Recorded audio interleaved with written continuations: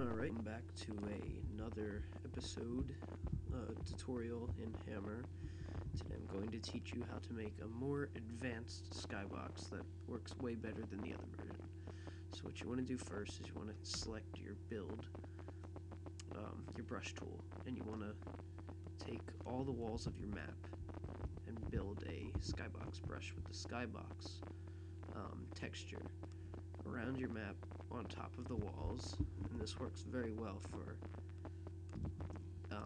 simplistic maps like this one, this tutorial map, but when you start making more advanced maps, it gets a little bit harder. But this method is still fairly simple and anyone can do it. So there you go. Basically, you want to seal in all sides of the map like this. It looks a lot better, it fits better, makes better boundaries and everything. So just make sure that you have nothing in between, so nothing can escape into this black void out here.